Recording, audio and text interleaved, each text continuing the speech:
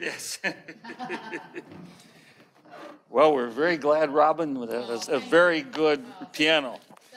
You really brought the best out of it. We have a few things we need to share this morning. First of all, there's a note to myself and the whole congregation. We are so grateful to the pastor and church family for all the prayers, cards, telephone calls, and acts of kindness during the loss of our son. We're so thankful for everyone, Dick, Ruth, and family Hunsinger. Also, Sherry Courtney is not doing well at all at this time. She couldn't be weaned off of the support systems that are keeping her alive at this point. So her three sons have a very difficult and terrible decision to make, whether to take her off of life support and allow her to pass or to transfer her to a nursing home. So please be in prayer for the three boys as they wrestle with this very difficult decision. Also, the Guild has decided not to meet tomorrow. So underline that, they've decided not to meet. The call to worship. Come, let all of God's people gather together for worship.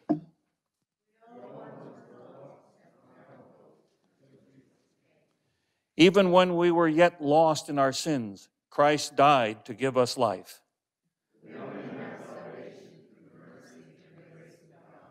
So let our hearts proclaim God's redeeming love to everyone we meet.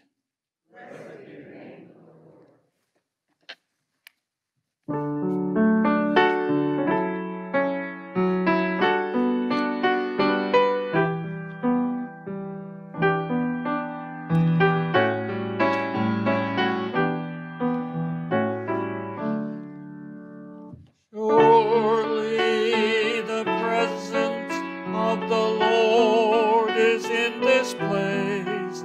I can feel his mighty power and his grace.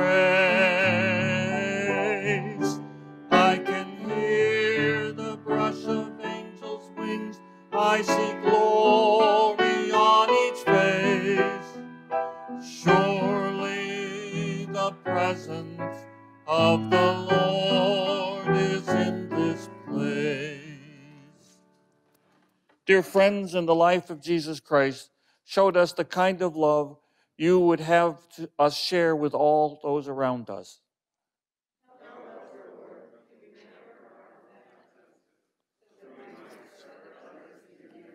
Help us, Lord, do as we have asked. Our first hymn is Fairest Lord Jesus.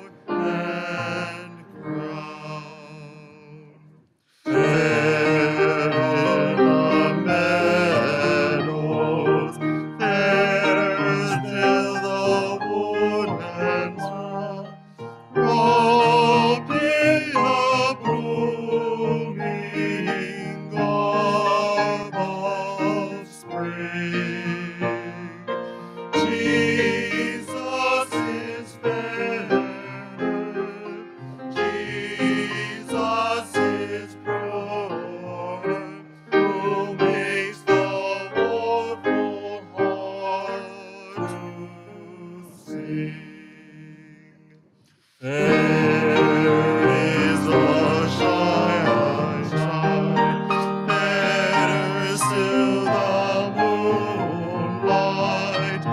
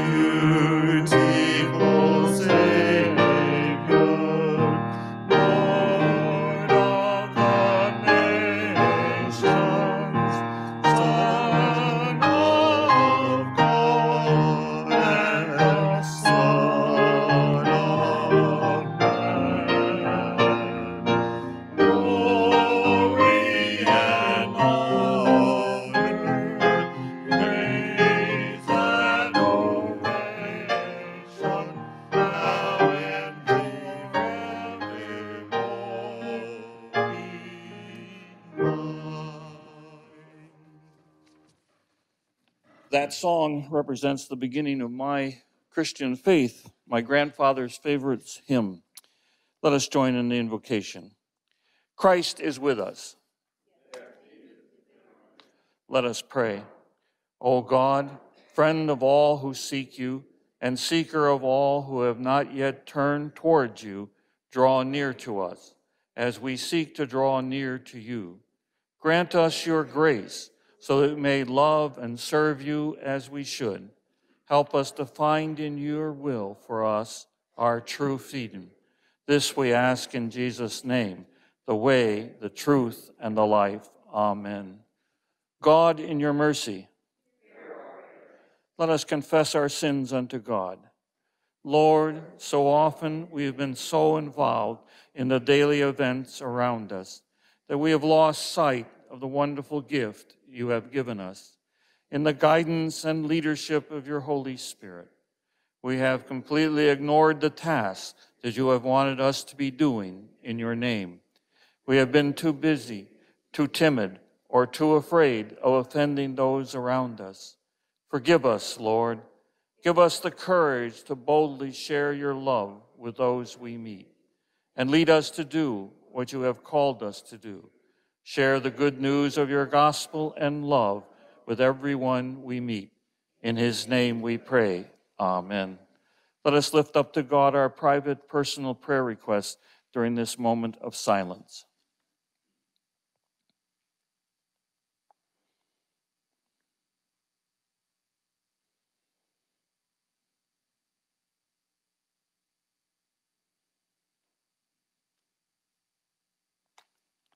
In Jesus' name we pray. Since we are justified by our faith in Jesus Christ alone, through him may we find peace with God and one another.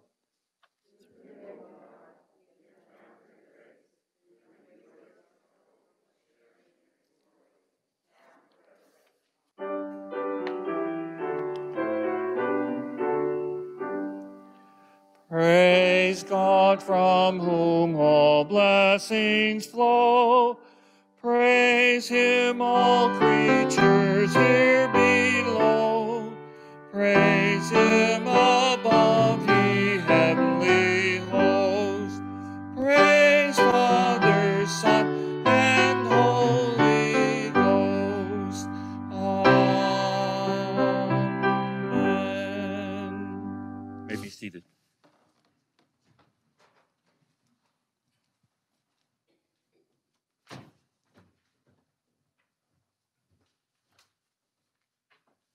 Good morning. Good morning. Lord, open our hearts and minds to the power of your Holy Spirit, so that as the scriptures are read and your word is proclaimed, we may hear with joy what you are trying to say to us this day. Amen. The Old Testament reading today comes from Isaiah chapter 43, verses 1 through 7. This is what Yahweh says: listen to the one who created you, to the one who shaped who you are. Do not be afraid, for I, your kinsman and redeemer, will rescue you. I have called you by name, and you are mine. When you must pass through the deep, stormy seas, you can count on me to be with you. When you must traverse raging rivers, you will not drown. When you must walk through the fiery flames of persecution, you will not be burned. The flames will not harm you, for I am your Savior, the Holy One of the people of God. Since you are cherished and precious in my eyes, and because I love you dearly and want to honor you, I will be the one who will save your life. I am with you now, so do not be given into fear, for I will bring your children from the east, the west, the north, and the south. I will bring my sons and daughters from far away, from the ends of the earth. Bring me everyone who is called by my name, the one I created for experience, my glory. I myself formed them to be who they are and made them for my own glory. The Psalter this morning comes from Act 8, verses 14 through 17. When the apostles of Jerusalem heard that the Samaritans had accepted God's message of life, they sent Peter and John to pray over them, so that they would receive the Holy Spirit for they had only been baptized in the name of the Lord. and still had to have the Holy Spirit fall upon them. As soon as Peter and John arrived, they laid their hands on the Samaritan believers, one after another, and the Holy Spirit fell upon them. and filled each one of them. This is the word of the Lord. Thanks be to God. We're going to be singing two hymns. We're going to have a very brief interlude between the two of them. Each one is one verse long.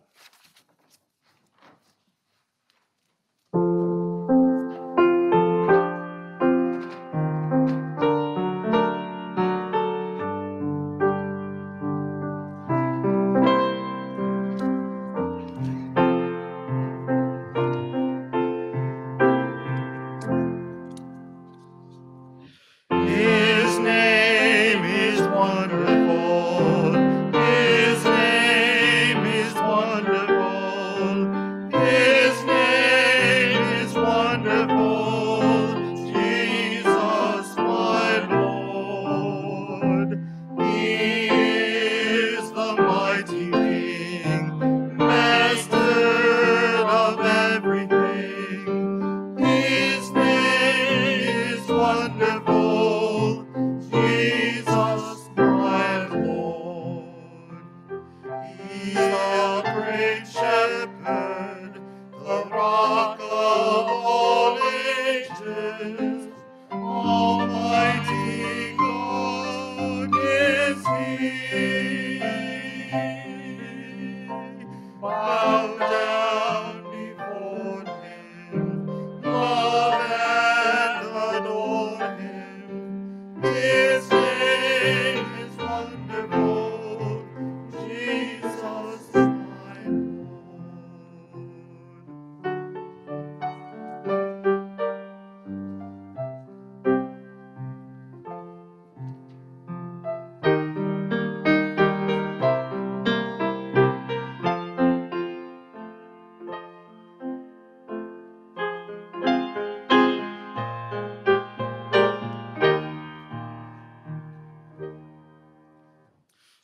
Jesus, Jesus, Jesus, there's just something about that name. Master, Savior, Jesus, like the fragrance after the rain. Jesus, Jesus, Jesus, let all heaven and earth proclaim.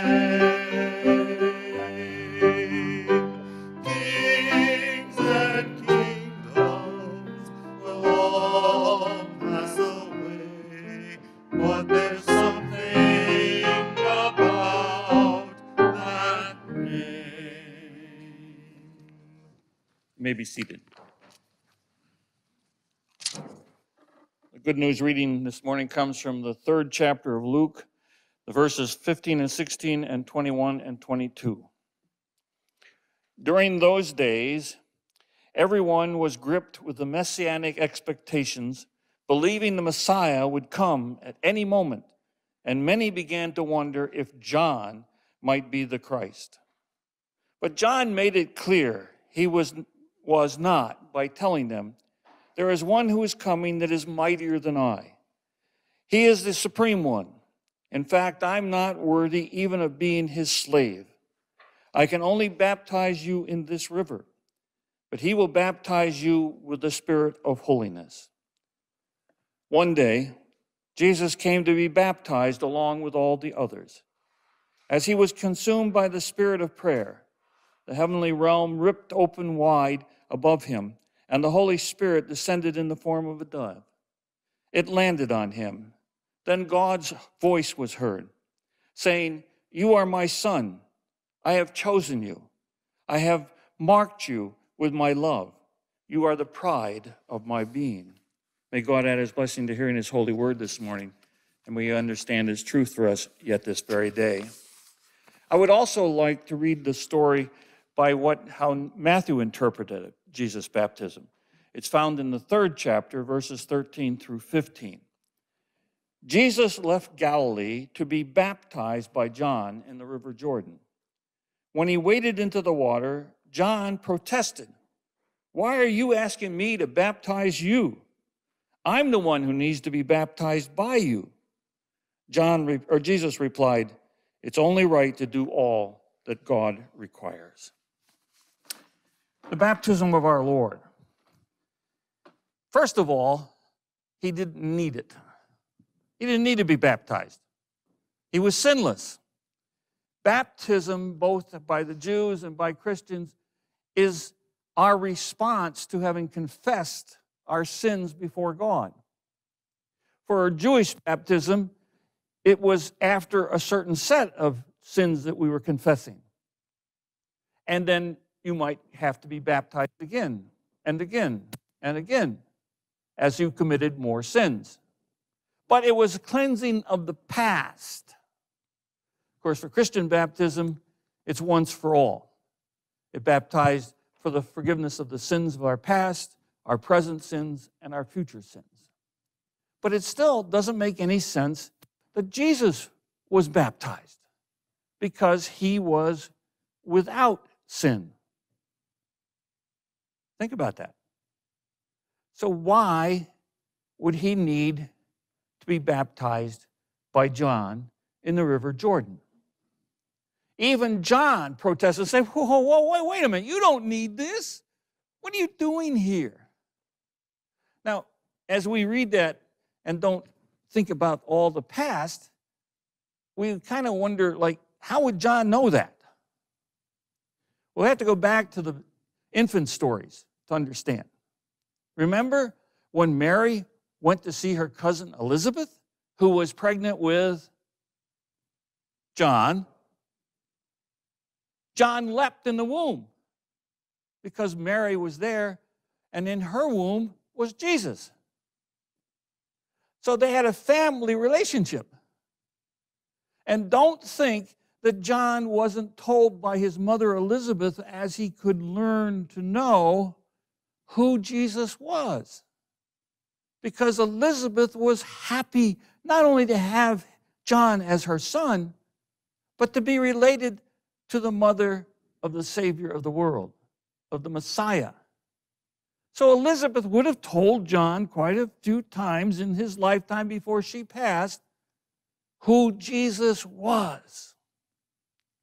Now, the next big question in the life of John is what happens after his parents pass away. Can you imagine a child? He's got to be less than a teenager probably. How does he live? Does he go out and solicit food beg on the streets for food? Does he hide in the alleyways to be protected from those who would want to harm him? How did he not end up being enslaved by some other person to be the one who did all the housework? Well, there's a community that we found evidence of near the Dead Sea called Qumran. It's an Essene community, a very specific branch of Judaism. Yeah, Judaism isn't, just like Christianity, isn't just one and one all. There's at least 3 different divisions of Judaism: the Hadassic Jews, the modern Jews, and the Reformed Jews. Today, well, back then it was also divided among many different sects. The Essenes believed that the Messiah was coming and that they needed to separate themselves from the world to be ready for him. So they lived like monks and nuns in the desert near the Dead Sea. Now, if you've ever been in that area, or even if you've seen pictures, you know how desolate. There's absolutely nothing there except rocks and sand. And yet here's a community surviving. That means they had to import their food, they had to import their water, and they didn't get it from the Dead Sea. The concentration of salt in the Dead Sea is deadly. You can swim in the Dead Sea and not sink. it is just not life-supporting. So they weren't getting their life from the Dead Sea. They were transporting it in. And as we talked about before, there's a place in that community where there was dug out a place for baptism. So they knew about baptism. That's not unusual. They knew about baptism. Jews used it throughout their whole religion. But again, it was baptism for the past sins. Yet here comes John being trained by the Essenes about the Messiah and knowing who the Messiah is from his family relationships. He's proclaiming in the Jordan River baptism from your sins. And he's being responded to by the whole community. As we look at the different gospel recounts of what John was doing, we see not only Jews were there, but Gentiles, tax collectors, Jewish priests, army officers, complete all around of the community came to John to be baptized, to be forgiven of their sins.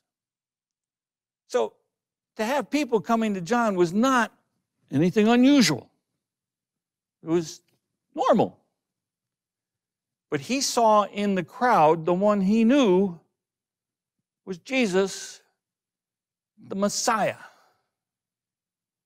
And he says, whoa, wait a minute. You have no sins for which you need to be baptized. What are you doing here? And we have to ask that. Why was Jesus baptized? What was he doing? Why does he say in Matthew, I'm fulfilling the requirements of God? Wait a minute. God's requirements are baptism for forgiveness of sins. What is this? Well, the prophet Isaiah predicted that this would happen centuries before Jesus was born. He wrote, the Messiah was numbered among the transgressors so that he himself could bear the sins of many and intercede for the transgressors. He was identifying with us. Think about that. He was God-man. He was the Son of God, but he was born of Mary. He was a combination of God and humanity. Unique. That's the belief. And to be able to truly represent man, he has to identify himself with humanity. And the way to do that was to be baptized, according to Isaiah. Here, centuries before he was even here, Isaiah is saying, God is saying that a Christ must be baptized. Now, Paul, after the events had all taken place, also wrote to the Romans and the Corinthians these two statements. The sinless friend of sinners was sent by the Father in the likeness of sinful flesh so that he could be an offering for the sin of the flesh. Okay? So he came to be like us. Even though he was still God-man and he was still sin-free, he was taking upon that sense so that he was like us. And he also wrote, he who knew no sin became as sin on our behalf so that we might become righteous before God through him. So in other words, he wasn't doing this for himself. I mean, when we get baptized, we're doing it for ourselves. We're confessing our own sins. We're asking repentance of those sins, and we're asking God to bless us with the baptism, with the implementation of water to wash away the past, the present, and the future. But Jesus wasn't doing that. Jesus wasn't washing away any past, present, or future sins because he was sinless.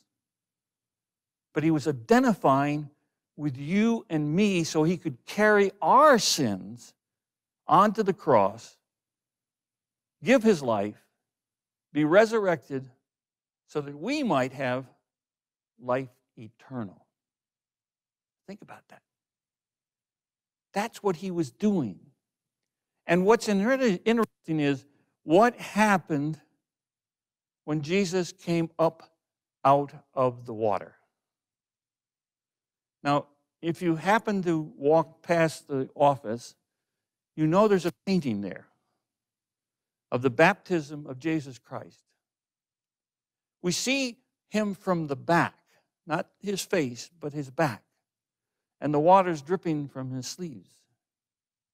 And what is above him? What is coming down on his head? A dove. To indicate God's approval of what Jesus just did for you and me. It's God's affirmation that Jesus did what God wanted.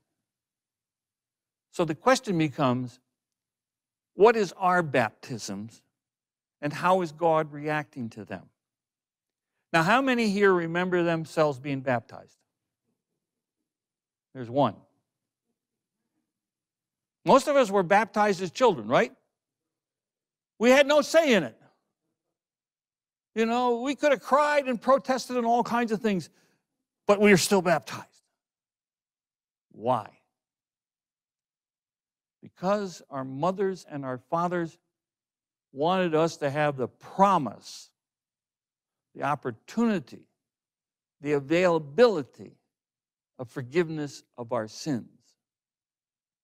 So, our parents set in place that opportunity, washed us in preparation for our later decision. Then sometime in our life, following our baptism, we were asked, did you want that baptism to be yours or just your parents'? It's called confirmation. Kids, you know what I'm talking about. Yes, you come to a point where you say, yes, that baptism back then was mine. I'm taking it. And I'm asking God to forgive me of all my sins, past, present, and future. And from that point, we then are Christians. We are followers of Christ. We don't need to be baptized again. This was done. We've taken it upon ourselves. We've accepted that what God did for us, what Jesus did for us, is for us individually as well as collectively. That's what the baptism of Jesus Christ means to each and every one of us. May God add his blessing.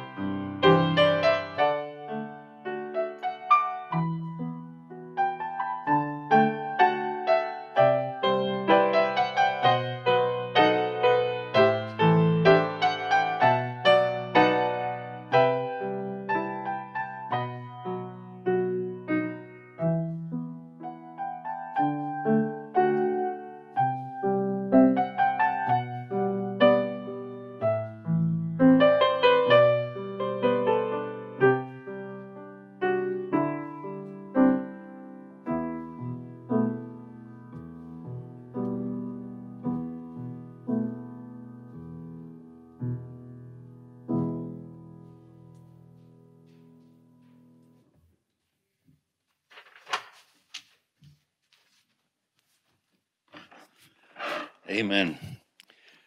What are the concerns of our church this morning? We have the Hunsinger family, the family of Sherry Courtney, Jack and Diane, Donna's twin sister. Also, Tim Schaefer's father passed away. Any others we know of?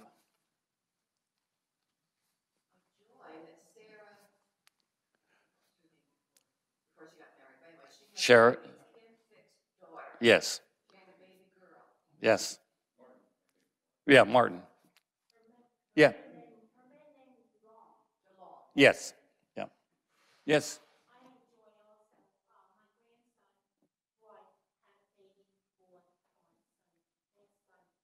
So now you're a great grandmother? Wow. I don't think I'm gonna make that, but I'm a great grandfather because of my granddaughter's birth of a son. Yes. And I saw another, yes, Gordon.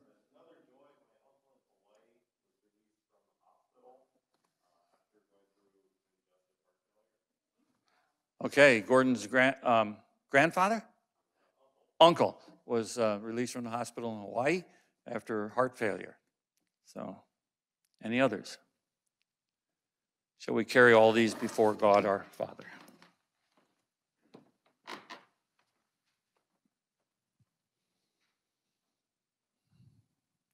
Gracious God, we come before you because you call us to. You offer to listen. You provide acceptance. You want us to be with you. And so we've come. We've come to share what's on our hearts and minds, and maybe even more importantly, what's on our soul, what we are wrestling with spiritually as well as physically and emotionally. There are many things going on in life, both those that we can predict and those that come so unexpectedly. We thank you that your Holy Spirit resides with us, lifts us up when life is trying to force us down, and brings us stability when we tend to take too much credit for what is happening. Lord, help us to be faithful each and every day, that through us, the world may see your love for it. May we add a testimony to your love each and every day. We ask your blessing upon our world. We know it is fraught with many different divisional factors, things warring against each other, ideas fighting each other, mistakes being promoted as truth, truth being ignored. We ask that you lead, guide, and direct your followers in such a way that the world may know that you love us. Love us all. Even those who don't believe in you, you still love. All of this we ask in the name of him who taught us to pray with these words. Our Father, who art in heaven, hallowed be thy name. Thy kingdom come, thy will be done on earth as it is in heaven. Give us this day our daily bread, and forgive us our debts as we forgive our debtors. And let us not be led into temptation, but deliver us from evil. For thine is the kingdom and the power and the glory forever. Amen.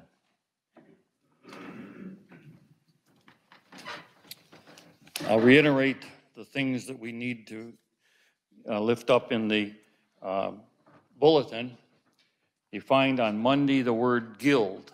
Scratch it. It's not happening. And on Thursday, you see Music and Worship Committee. Well, that happened this Thursday, not next Thursday. So there's no Music and Worship Committee meeting this Thursday. Are there any other announcements we need to share with each other this morning? Yes, Linda?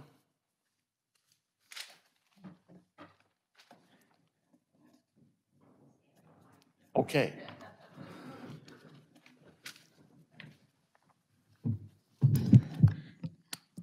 Is it on? Yes. Okay. All right. I just want to let all the choir members know that we're going to get together starting February 2nd. So hopefully we'll see all the choir members back in the choir room. And any new ones that want to join us, we'll be glad to have you. All are welcome. You don't have to be an expert singer to join us. So hopefully we can go forward and get singing again. Thank you.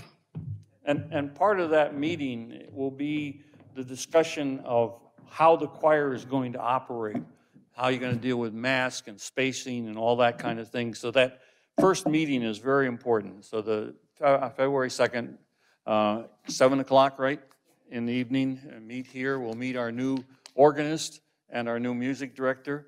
So that'll be interesting to see how we proceed from this point. But we hope everybody can come and participate in the way that's best.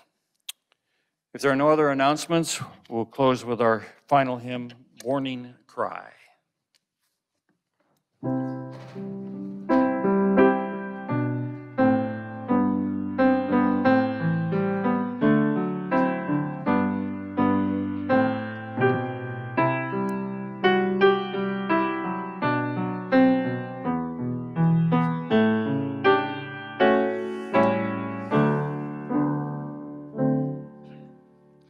I was there to hear your morning cry. I'll be there when you are old. I rejoice the day you were baptized to see your life unfold. I was there when you were but a child, with a faith to see too well.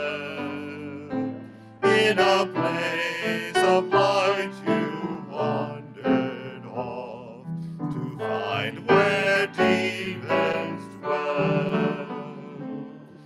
When you heard the wonder of your word, I was there to cheer you on. You were raised to praise the living Lord, to whom you now belong. If you find someone to share your tongue, and you join your hearts as one, I'll be there to make your verses rhyme from dusk till rising sun.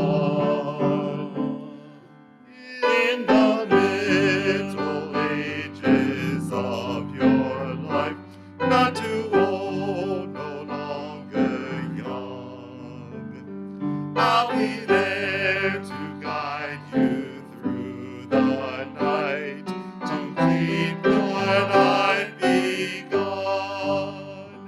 When the evening gently closes in, and you shut your weary eyes, I'll be there as I have always been, with just one more surprise. I was there to hear your morning cry. I'll be there when you are old. I rejoice the day you were baptized to see your life unfold.